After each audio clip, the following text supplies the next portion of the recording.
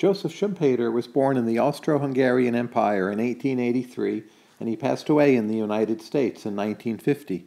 He's generally considered to have been one of the greatest economists of the first half of the 20th century. We'll look just ever so briefly at some of his contributions to development economics. Schumpeter, by the way, spent the first part of his career teaching in Central Europe. He had a brief stint at the Ministry of Finance in Austria, and he also worked in the private sector.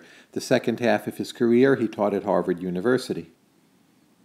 Early in the 20th century, Schumpeter wrote a famous book, Theory of Economic Development, and in this book he put forward the notion of the entrepreneur as a creative force driving economic development.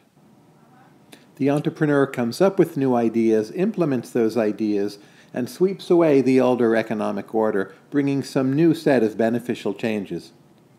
By now, this idea is pretty standard fare, but Schumpeter deserves a lot of the credit for showing people how important it was.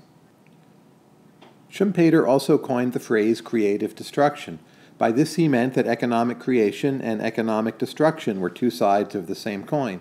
So if an economy was to be growing, that would also mean that a lot of sectors would be closing up shop, there would be a lot of business bankruptcies, there would be a lot of business losses, and Schumpeter understood this process of one as being inevitable in a growing economy, whereby new ideas must mean that older ideas are falling away.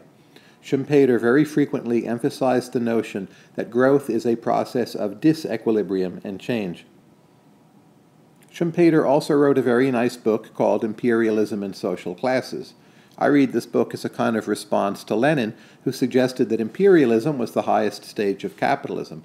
Schumpeter had a very different perspective. He saw imperialism as coming from earlier rooted forces, such as nationalism and militarism, and for Schumpeter, imperialism was something quite backward and atavistic, and he identified capitalism instead with free trade and peace. There's much more to Schumpeter than this, but he is proven one of the most seminal thinkers for development economics.